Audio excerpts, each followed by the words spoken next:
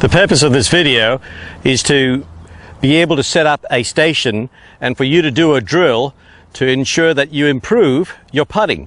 It's no point going out there if you're practicing your putting and you're not getting any feedback of why you're not making more putts. The assessment has given you a percentage of how many putts you make and how many putts you miss. But what we've got set up here is a very simple, practical training station that you can actually practice your drills and get feedback from yourself. You don't have a training partner most of the time. You might not have your golf pro there all the time. So this training station will really give you excellent feedback on how solidly you're hitting the putt. Are you starting it on line, and are you rolling the ball end over end so that you can make more 3 feet, 6 feet, 9 feet and 12 feet putts. As we know, if we can get more putts in from this distance, your scores are going to come down. There's no doubt about it. So we've got a string line here, and it's very simple. There are two little skewers here, metal skewers with a string attached, and that gives me a line that I want to hit the ball on. That'll allow me to also check if my putter is aimed up correctly to the line that I want to hit on. Again, I've got a tape measure here, exactly measuring out 3 feet, 6, 9 and 12. But we've got another little training aid here that is very practical. It's not something that you're going to have to spend a lot of dollars on. It's just a metal little arch that you can putt your ball under and through to ensure that you're starting the ball on line. So 10 balls as we normally do. And remember, this is a technical assessment or a technical exercise and not where you have to go through and do your pre-shot routines and stuff. So it's pulling the ball in, get it set up underneath the string line, check that your eyes are in the appropriate place, putter is lined up, go ahead and make the stroke. Assess whether you're striking it solidly, starting it on line and getting the ball to roll end over end. So before we start, one of the key things that we need for you to understand is we need to know how long you take to do an exercise like this so that you can plan your practice sessions knowing that it takes X amount of time and therefore not lose out on some of the stuff that you might not have enough time if you don't know how long they are. So I've got a timer on my phone, and I'm going to hit that, go through the procedure and see how long this takes, because it really is important that you get a good sense of how long each exercise that you do and each drill that you do takes so you can plan your practice and be more effective about it. So I'll put the timer on, leave it over there. Remember, there's no pre-shot routine, so I'm going to set up the golf ball under the line. And remember, this also helps to get your eyes, putter face lined up where you want to. Get yourself set up.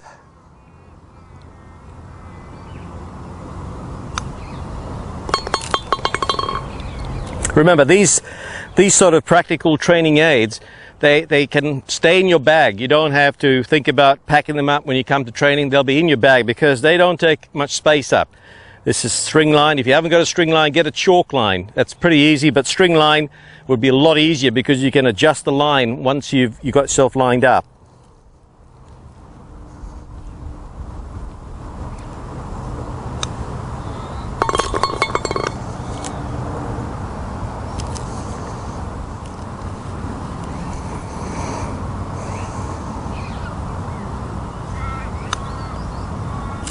As you can see, I've hit the right edge of the arch, and that's given me some feedback that I've actually pushed the putt slightly. So I'm going to go back, set it up.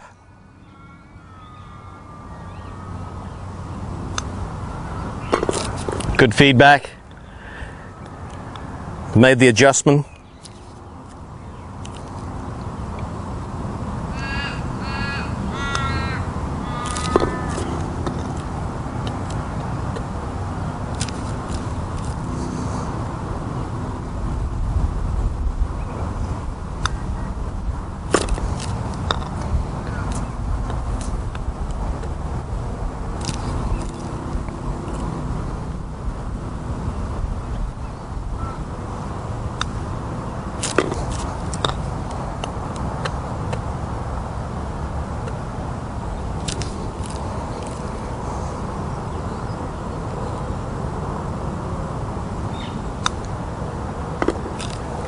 Completed 10 putts. I've had some good feedback. I've made the adjustments, and I don't need anybody to interfere with what I'm feeling, what I'm seeing. The string line tells me that I've got myself lined up good.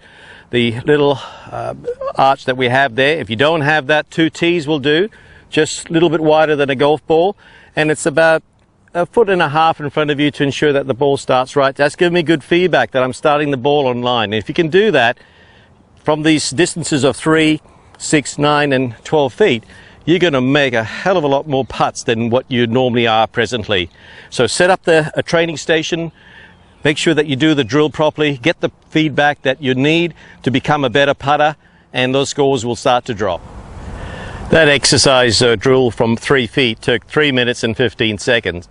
Now this drill really is a high volume, low intensity. What I mean by that is that we're hitting golf balls, no pre-shot routine. The intensity is down because what we're doing is just being able to measure what the stroke is doing and be able to impart to the ball the characteristics that you want. A good solid stroke, ball starting on line underneath the little arch or object that we have here, or 2 tees that I explained before. But remember, as you move back along this line, the actual break or apex could change slightly. So you need to understand that once you've moved back from the first marker, that you probably have to adjust this front pin or back pin, and for this instance behind the hole.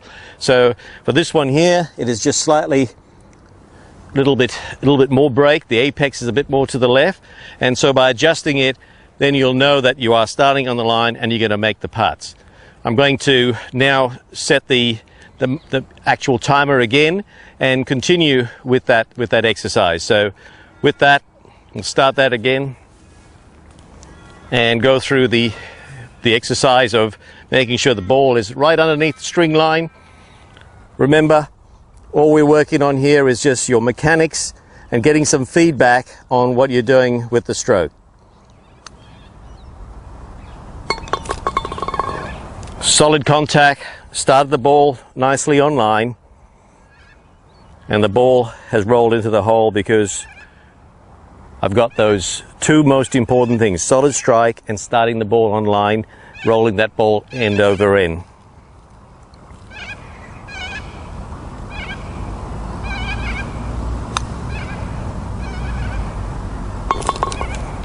Now, one of the things when you're doing this exercise, like that ball went in a little bit too slow. The back pin that we have here, which is 18 inches behind the hole, would like the speed of the putt. If you do miss one, for it to finish just where that back skewer is, so that you're hitting it at the right speed, that you're going to have a good chance of holing if you start it on line.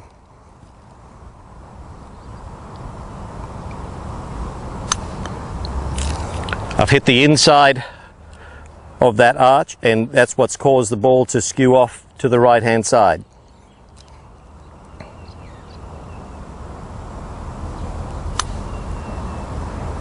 Make the adjustment. And this is the beauty about this exercise, or this station here and this drill, is that you're getting your feedback and making your own adjustments. No one's giving you their feedback and interfering what you're sensing that you need to do to make the putt roll along the line and go into the hole.